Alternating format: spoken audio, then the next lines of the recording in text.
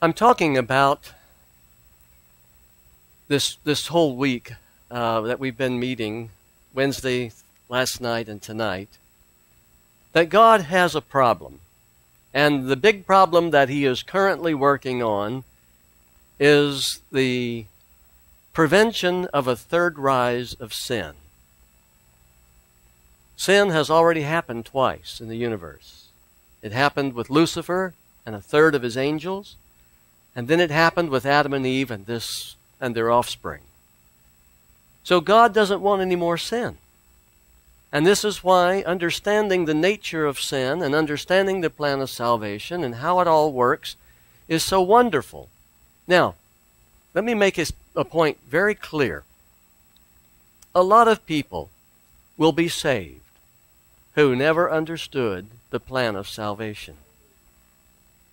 Many people who've lived all down through the ages never heard about Jesus. In fact, do you know that the American Bible Society says that right tonight there are almost 4 billion, that's with a B, 4 billion people living on this planet who have never heard the name of Jesus.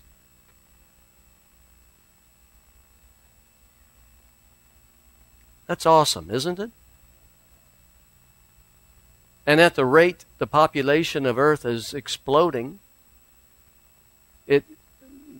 getting the name of Jesus to every nation, kindred, tongue, and people, humanly speaking, is impossible. We serve a wonderful God, and his salvation is not based on our knowledge of it. Rather, it is based on our response to his Spirit and to his 2 laws of love. Because the Gentiles, who don't know the law, Paul says, when they do the things required of them in the law, they show that they are a law unto themselves. They have a conscience. They know right from wrong. And they respond to the Spirit, and God says, hey, if they'll do that with the limited knowledge they have, I know they'll do that if I gave them more knowledge. I think that's so wonderful. What a marvelous God. What a marvelous God. Like I said the first night, a lot of XYZ people are going to be in heaven only to discover ABC. Okay. I was saying before we took our break that a person might go 2 days without sinning, but it is inevitable. We will sin. Our carnal nature will leap out. It will ambush you. You will say something. You will do something that you did not intend to say or intend to do. It just happens. That's what Paul said. But now watch this. 1 John 1:8, John says, if we claim to be without sin, we deceive ourselves, and the truth is not in us. However, in verse 9, 1 John 1:9, if we confess our sins, Jesus is faithful and just and will forgive us our sins and purify us from all unrighteousness. You know, sin doesn't have dominion over the Christian. He may be a sinner, but he's not controlled by the sinful nature. And that's the beauty of following Christ and giving Christ your life.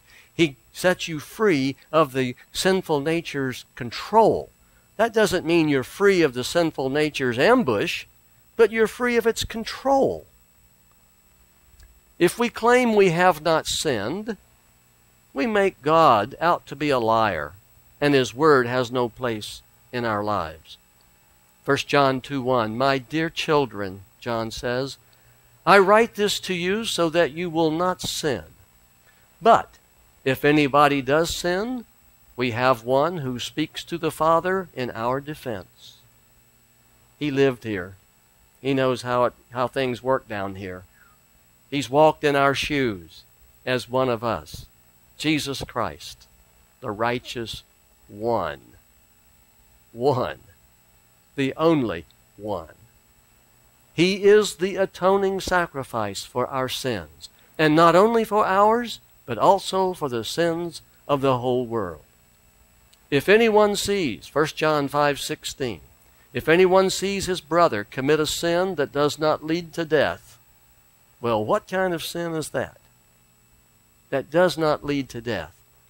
He should pray, and God will give him life. I refer to those whose sin does not lead to death. There is a sin that leads to death, and I'm not saying we should pray about that. What is he saying here? Let me go on and I'll come back. All wrongdoing is sin, John says, and there is a sin that does not lead to death. Well, what kind of sin is that? Let's get that worked out real quick so we can do it.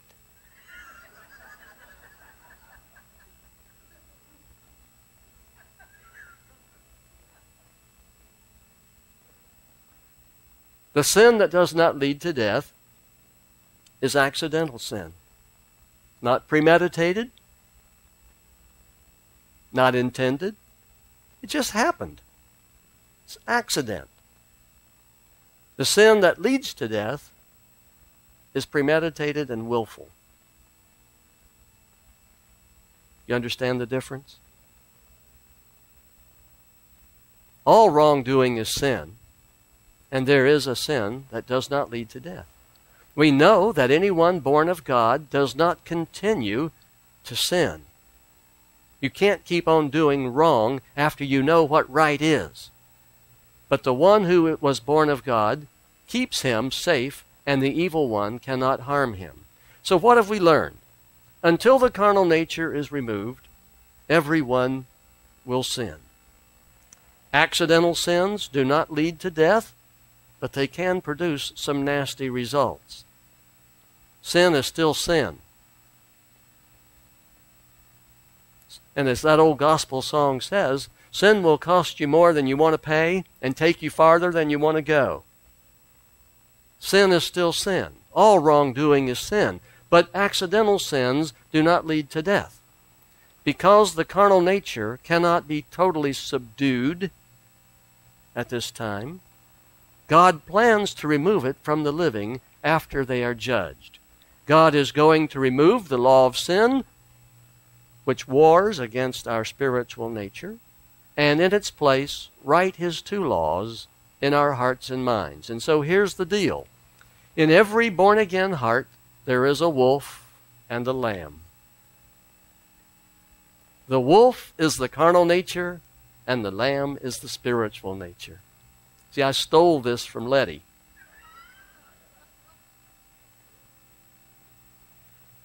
Can I borrow this, Letty? I accidentally stole it. If we feed the sinful nature, it becomes strongest. If we feed the spiritual nature, it becomes strongest. So which do we feed most? Do you find that you have no time to get into the Word to study? It's so easy to get our hands on junk food, the stuff that feeds the carnal nature. It is so easy to get busy and starve the spiritual nature. It is so easy to allow the cares of this life to rob us of getting enough spiritual food. Be careful, Jesus said, or the cares of this life will weigh you down, and that day will come upon you unexpectedly, like a thief in the night. During the Great Tribulation, God is going to test all of us, not to see if we're perfect or sinless, but to see if we truly love Him first and most, and our neighbor as ourself. Jesus said in John 13:34, "A new command I give you, love one another as I have loved you." See, this is new. No one has ever seen the kind of love that Jesus gave and showered and bestowed upon us. Where else in earth's history has a God, an almighty God, come down from heaven, surrendered Himself to the penalty for sin in our place? Love one another as Almighty God has loved you. So you must love one another. This is a command, not a suggestion. It is a command. By this, if you do this, all men will know that you are my disciples if you love one another. During the judgment of the living, Jesus will determine our destiny based on our actions, because our actions will show what we love most. Luke 12:29, Jesus said, "And do not set your heart on what you will eat or drink, and do not worry about it. For the pagan world runs after all such things, and your Father knows that you need them. But seek His kingdom, and these things will be given to you as well. Do not be afraid, little flock, for your Father has been pleased to give you the kingdom. Sell your possessions and give to the poor. Provide purses for yourselves that will not wear out, a treasure in heaven that will not be exhausted, where no thief comes near and no moth destroys. For where your treasure is, there your heart will be also. Be dressed and ready for service, and keep your lamps burning, Beverly. Like men waiting for their master to return from a wedding banquet, so that when he comes and knocks, they can immediately open the door for him." Beverly and I were talking today out at the park about how difficult it is to share the gospel and to get people to interested and to have them even listen and consider what you want to, the joy that just is exploding within you. It's just hard to find people that are willing to hear. And Beverly was just moved to tears that she feels so frustrated and helpless. But I told her to keep her lamp burning, because you never know when that opportunity will come. And it will. God will send opportunity if we seek opportunity. But we've got to be ready for it, or what's the point of it? At this moment, God's constitution, the two eternal laws of the universe, have been written on 2 tablets of stone. These 2 tablets are called the 10 Commandments. In other words, the 10 Commandments are the 2 house rules of the universe, simply restated by God for fallen man, so that there can be no wiggle room by sinners when it comes to defining love. Love is not lust. Love is not sex. Love is not sexual immorality. Love is not emotion. Love is not indulgence. Love is not tolerance. Love is not a lot of things that fallen man claims love to be. God has defined His 2 laws in the form of 10 commandments, so that fallen man can see what love is and is not. Love God with all of our heart, mind, and soul. That is house rule number 1. And house rule number 1 is explained on tablet number 1. The first 4 commandments. The first 4 commandments are man's duty to God. This love thy neighbor as thyself is tablet number 2. That's commandments numbers 6 through 10. 5 through 10, excuse me. Let's make that right. 5 through 10. The 10 Commandments are prophetic. They reveal what informed people will do or not do when they truly love God and those around them as God desires. Paul understood this fact, and he wrote, "Love does no harm to its neighbor. Therefore love is the fulfillment of the law." Romans 13:10. Many people assure me that the 10 Commandments were nailed to the cross, made null and void, and put in the trash can. But look at this. In Revelation 11:19, the Bible says, "Then God's temple in heaven was opened up." This is at the 7th trumpet. This is a future event. "Then God's temple in heaven was opened, and within His temple was seen the ark of His covenant." The ark of His covenant. "And there came flashes of lightning, rumblings, peals of thunder, an earthquake, and a great hailstorm." Now here's the question. Why does God show the Ark of the Covenant at the end of the 7th trumpet if the covenant has been put in the trash can?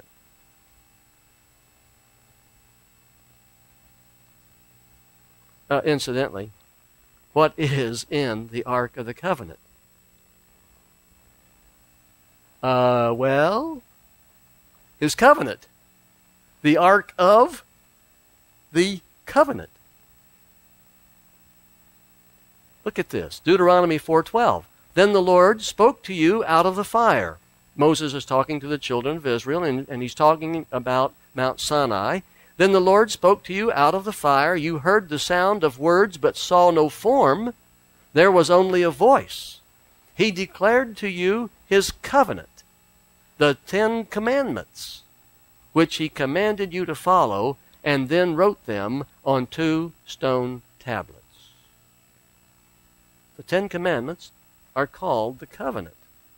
Why are the 10 Commandments called a covenant? Well, there's a promise that goes with obeying God's 2 laws of love. And the promise is this: if you will obey my word, which will constantly push you into the 2 laws of love that govern the universe, I will be your protection and provider. How sweet is that? What else do you need? You've got everything you need: protection and provision. Jesus said in Leviticus 26:3 to Israel, if you will follow my decrees and are careful to obey my commands, I will walk among you, and you will be your God, and you will be my people. But only if you do what? Follow my decrees and are careful to obey my commands. The 10 Commandments are called a covenant because they are based on a promise. They are kept in a box that is called the Ark of the Covenant because this is the covenant. Trust and obey. And I will be your God, and you will be my people. God says, obey my 10 Commandments because they will constantly challenge you to love me first and your neighbor as yourself. At the 7th trumpet, Jesus is going to show the Ark of the Covenant to the world because, contrary to what millions of Christians believe, the 10 Commandments, the covenant, they were not nailed to the cross. The 10 Commandments are just as important today as they were the day that Jesus spoke them from Mount Sinai. The 10 Commandments are the one witness of the 2 witnesses that can be seen. It is this witness that defines what love is and is not. The 10 Commandments are the 2 laws of the universe simply written on stone tablets for fallen man.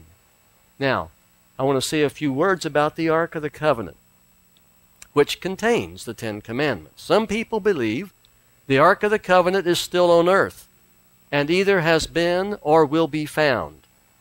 And for the following reasons, this is not possible. Claims of having found the Ark of the Covenant are false. And here's why. History indicates that Jeremiah hid the Ark as Nebuchadnezzar approached Jerusalem to do battle. As you know, many claim and counterclaim on the whereabouts of the Ark today exist. And to date, no one has produced the Ark or even shown pictures or any evidence of it. These claims and the absence of evidence places these claims in a category with the natural healing properties of snake oil. God took the Ark to heaven during the Babylonian captivity so that He could show it to the people of earth at the close of the 7th trumpet. We just read from Revelation 11:19 that the Ark of the Covenant is in heaven. We just read that. It is not on earth. And here are 7 reasons.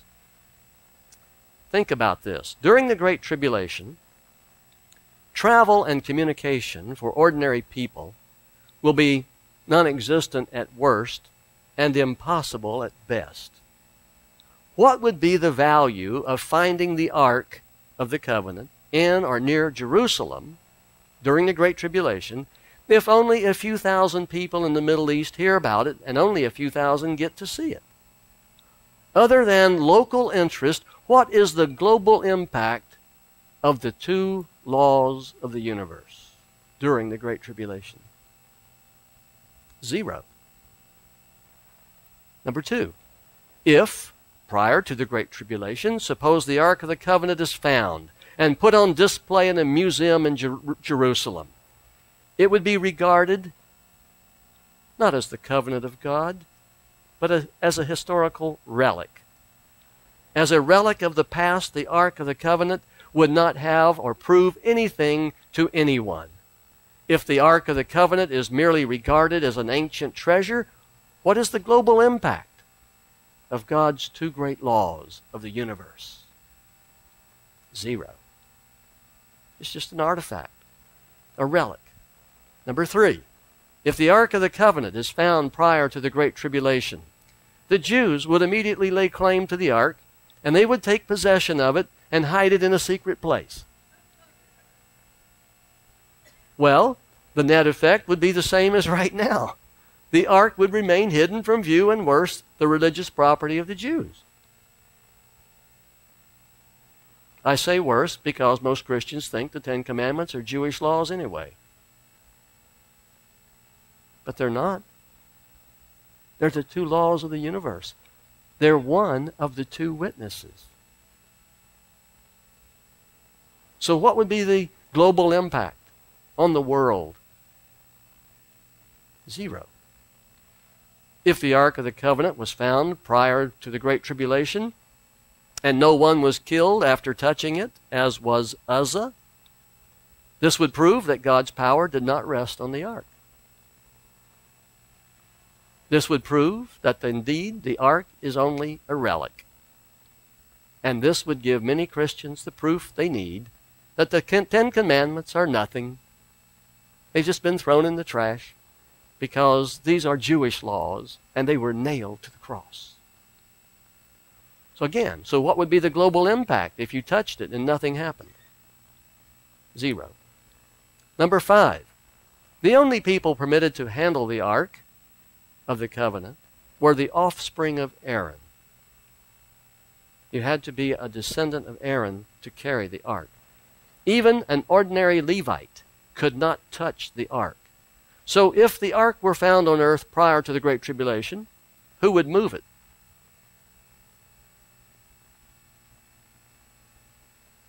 Would you? Who would handle it if God's power still rests upon His holy law? If God's power does not rest upon the law which He wrote with His own finger, it's just a couple of interesting stone tablets, and we're back to the issue of relic worship. Number six, if God took the Ark to heaven because He plans to show it to the whole world at an appointed time, this is easily possible. If He took Enoch and Elijah to heaven, surely He can get a small box to heaven.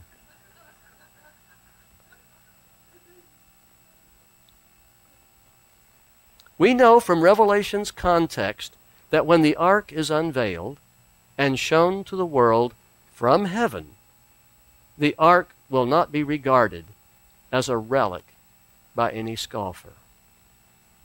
In fact, the Ark of the Covenant, which contains the two tablets of stone, will be a divine display from the lawmaker himself, written with his own finger, condemning all who refused to submit to the terms and conditions of His covenant of love. A brilliant ark with two stone tablets blazing in the sky will be an eerie and awesome sight for the universe and billions of people to gaze upon. A display of the ark will confirm the faith of the obedient, and it will condemn the wicked who will shiver with guilt. God's covenant with mankind is trust and obey, for there is no other way. Conversely, God's covenant also says, defy and die, for there is no other way to live happily ever after. Showing the ark to everyone on earth will be an awesome event, What will be the global impact at the seventh trumpet? Huge. A museum piece hidden under a blanket thousands of miles away from billions of people means nothing. Number 7, Jesus delivered the 10 Commandments himself. He came from heaven himself and spoke the law himself. It was that important. He spoke it with such power and majesty that the Jews were scared to death. And they said to Moses, "You go talk to him, or lest we die." A Mount Sinai experience is coming again. Again. The same thing will happen again, except it will be a global experience. When the law is shown, the lawgiver will speak his law and his covenant, and the saints will rejoice because the law is sealed in their hearts and in their minds. They're in perfect conformity with the 2 laws of the universe, and they've been sealed in that condition forever and ever. The wicked will shiver with guilt. This is the law they refuse to receive. This is the law they refuse to obey. And the great lawgiver, Almighty God, is going to now take care of business. By the way, number 8, the 2 tablets of stone placed in the Ark of the Covenant were written by Jesus himself. And this makes the 10 Commandments in the Ark of the Covenant that originally was on earth originals, not copies. The Ark of the Covenant in heaven is the original, built by Moses, and it will be unveiled and shown to the whole world at the appointed time. God himself will show mankind what he thinks of his 2 laws. This is why the Ark of the Covenant cannot be on earth. Does that make sense to you? Okay. I want to shift gears now. I have said about everything I need to say about the 2 witnesses. I want to shift gears entirely and start a train of thought that will carry over into tomorrow in our final seminar segments. And I want to discuss with you for a few minutes the importance of 1994. Before I do that, I want to draw a little picture for you on the screen here. And I want to try to show and explain something to you. This is a timeline. And let's say that this is 1994. And let's say that here we are in 2009. This is today. And that the commencement of the Great Tribulation is going to be right here. And let's just choose a number at random, like August 2011. Now, I don't know that the Great Tribulation is going to begin in August 2011. I'm just offering that for your consideration, okay? So we've got, let's say, a couple of years prior to the commencement of the Great Tribulation. Now, this is something I want you to consider.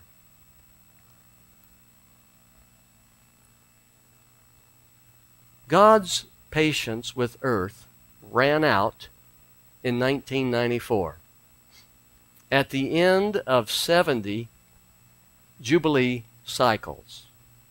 In other words, after 3,430 years, allowing 30 Jubilee cycles for Israel and 40 cycles for the Gentiles, 70 cycles in all, God's patience with earth ran out, let's say, in 1994. I want you to consider it. I'm not asking you to accept it. Just give it some thought. And so God's patience ran out, and at that time, he gave 7 trumpets to 7 angels who minister before his throne. Now, these trumpets are instruments that will mark the outpouring of God's wrath in sequential steps.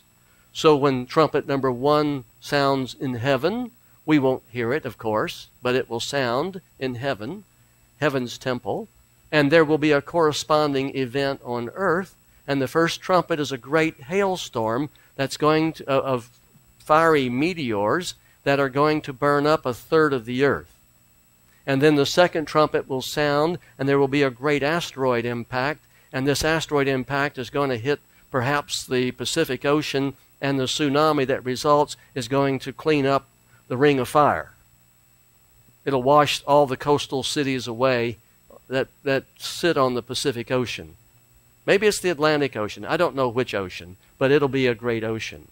And then the third trumpet will sound, and another asteroid will hit a continent and a landmass, and this is going to tear up the geological strata, and it's going to contaminate the aquifers beneath. People are going to drink contaminated water thousands of miles away from the impact zone, and there's going to be enormous death caused by it. And then there's the fourth trumpet that will sound, and great darkness is going to cover the middle third of the earth, and this darkness was likely to be caused by volcano eruptions. The ejecta and the soot will fill the heavens, blocking the sunlight. The light will be so, the ejecta will be so dense that light cannot come through it, and crops will fail, and global famine will immediately follow. So these trumpets are serious, deadly judgments. And let's suppose, for the sake of illustration, that God's patience ran out with earth at a point in time, and let's say 1994, and at that time he gave these 7 trumpets to the 7 angels. And the first 4 angels came to earth and were prepared and ready to do their deadly work, but they were told to wait. Immediately they were told to wait. They could not proceed. They were told to wait until what should happen? Until the 144,000 should be selected, and they are the first ones to be sealed. They are the first ones to have their carnal nature removed. So we've been in a waiting pattern since 1994. We've been waiting and waiting and waiting for the wrath of God to break loose. And let's suppose that the wrath of God and the 7 trumpets began in 2011. So several things now would make sense if you're interested in putting the Bible story together. Let me take you to the Bible here for a second and take you to Revelation 8, verse 2. And look at this verse first. And I saw the 7 angels who stand before God, and to them were given 7 trumpets. When did that happen? Let's suppose it happened in 1994. Okay? The 7 angels who stand before God were given 7 trumpets in 1994. Okay? Now let's go back to Revelation 7, verse 1. John says, I saw 4 angels standing at the 4 corners of the earth, holding back the 4 winds of the earth to prevent any wind from blowing on the land or the sea or on any tree. Then I saw another angel coming up from the east, having the seal of the living God. And he called out in a loud voice to the 4 angels who had been given power to do what? What are these 4 angels going to do? They're going to harm the land and the sea and the trees. And then this angel says to these 4, do not harm the land or the sea or the trees until we put a seal on the foreheads of the servants of our God. Then I heard the number of those who were sealed, 144,000 from all the tribes of Israel. Now, here's the question. Do not harm the land or the sea or the trees until we do what? Put a seal on the foreheads of the servants of our God. Okay, we've been waiting so far 15 years. So far we've been waiting 15 years by this illustration. How much longer will it be before the 144,000 are selected and sealed? Well, I can't precisely answer the question, but let me show you what I think maybe is an answer to the question, or at least an approach to the question. Here's the timeline. Here's 1994. Here's 2011, let's say. And let's suppose here's 2015. Let's suppose the distance between 2011 and 2015 is 1,335 days, going here from August until April. Okay? The reason that I say that this is possible is because it's very likely that somewhere around here, the 6,000th year of sin occurs. It's very likely the 6,000th year is somewhere, as best I can tell, it can't be much further. I don't think it can be any further than the year 2017. But my best guess is that the 6,000th year of sin is in the year 2015. And it ends in April of 2015. Why is that important? Well, I believe that the weekly cycle represents the 7,000 years that God has determined the existence of sin. And this Sabbath millennium of 1,000 years, the saints will spend in heaven. The 1,000 years of Revelation 20 are not just a random number. No, God has set this all up very deliberately, because a day with the Lord is as 1,000 years.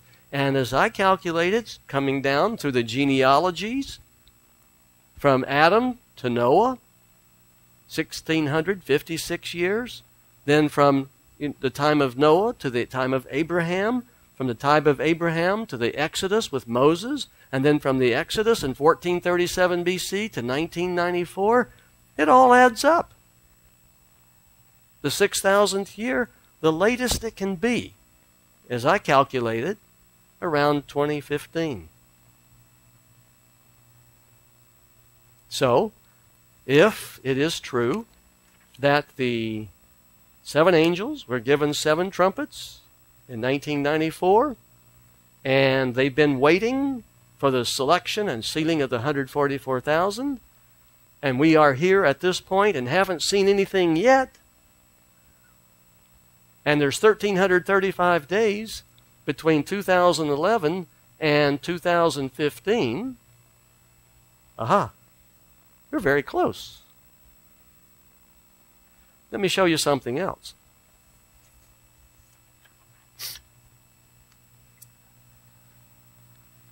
Try to get that straightened up for you. Now I'm going to have to zoom in to show you something here.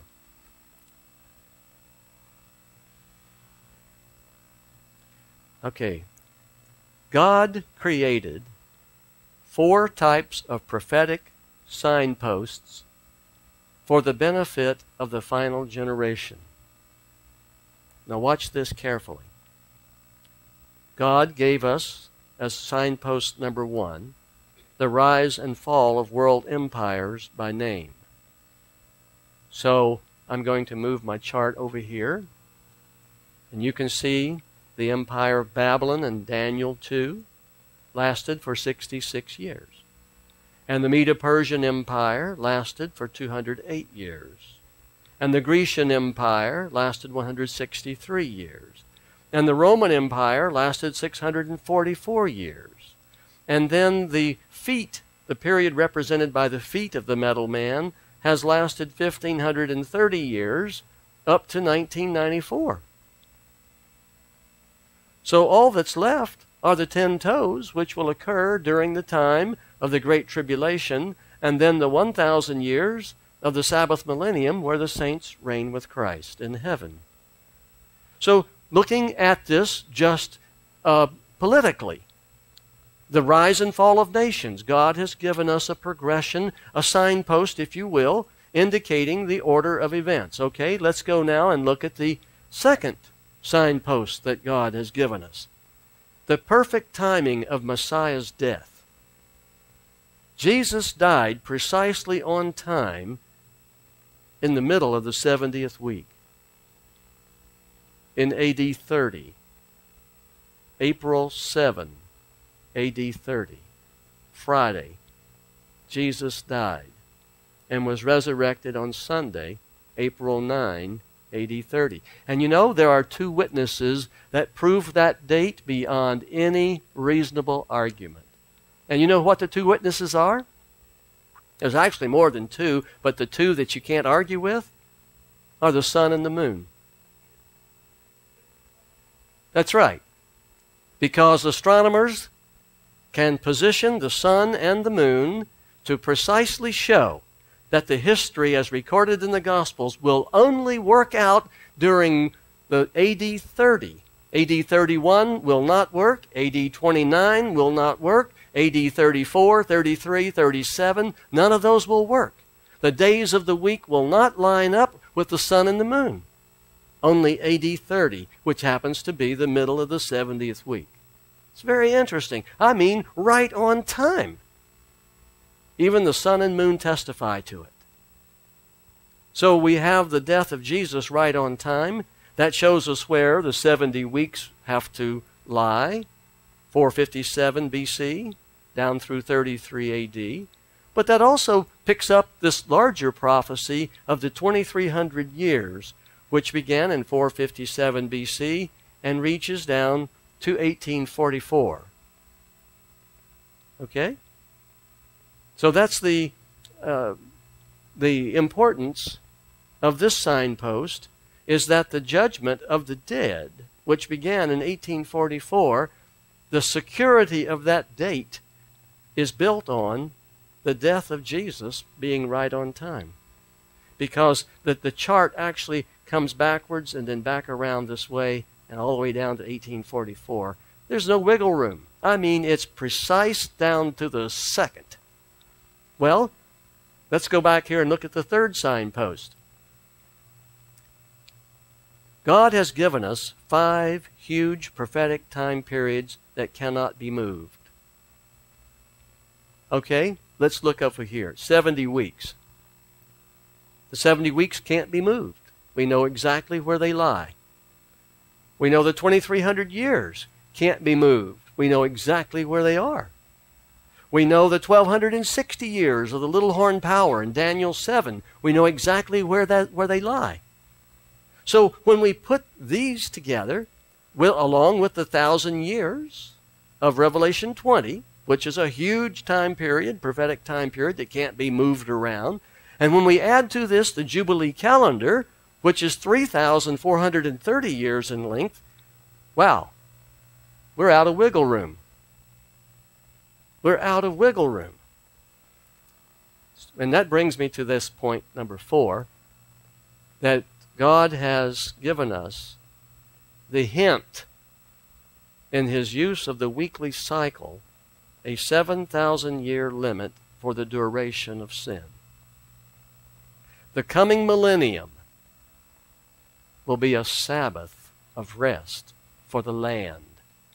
You see, when Jesus comes, He's going to destroy the wicked with a sword that comes out of His mouth. It's actually a command, but it's personified in Revelation as a sword that comes out of His mouth, and He just speaks, and the dead and the wicked drop dead.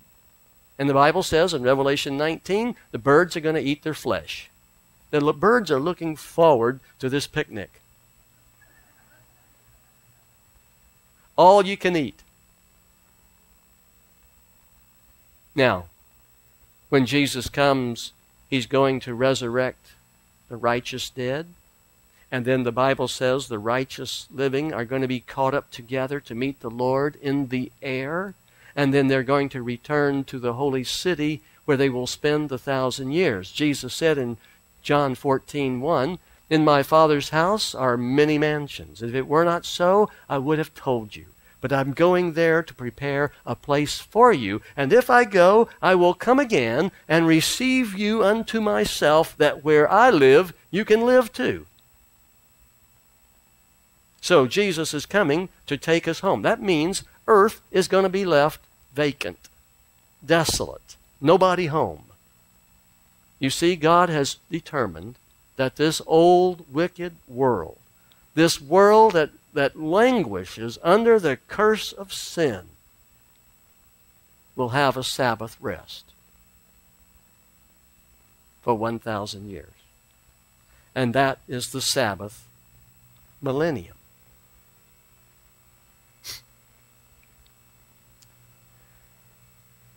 Now,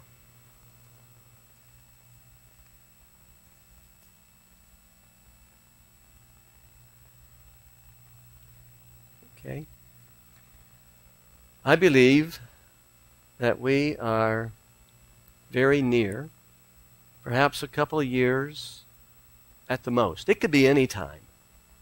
Jesus did say, "At an hour when you think not." Did he not? So it could be any time.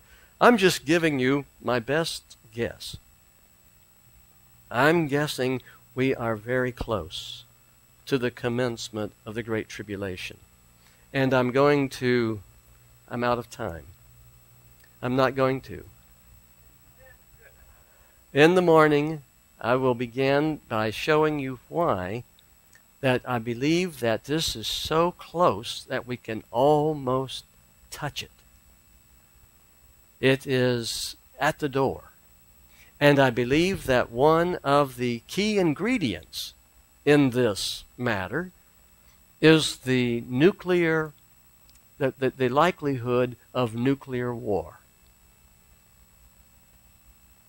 I will explain that if you will come back in the morning at about 10 o'clock.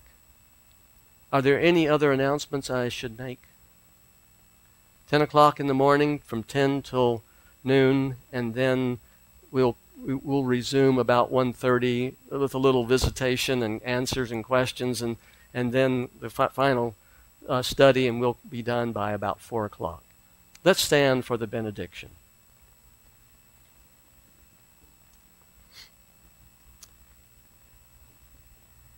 Dear Lord, thank you so much for your precious word and for the precious warning that you are giving us to prepare us, to encourage us, and to inspire us, and to help us see the big picture, because we know that we have nothing to fear if we walk side by side with you.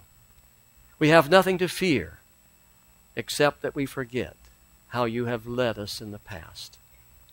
We know that you love us. You have paid the price for our salvation. We know that there's everything to look forward to. And yes, tomorrow may look very dim. The Great Tribulation is not an exciting thought. But we know that it will be the worst of times and the best of times at the same time. And we look forward to the great harvest of souls and the great ingathering that you're going to achieve through a marvelous sequence of events. Thank you for being such a God of love and upholding the laws of love. We want those laws written in our hearts, that we might glorify you and bring joy and happiness to our neighbor. Thank you, Lord, for hearing and answering our prayers. In your wonderful name we pray. Amen. Well, good night, and may God bless you, and we'll see you in the morning at 10 o'clock.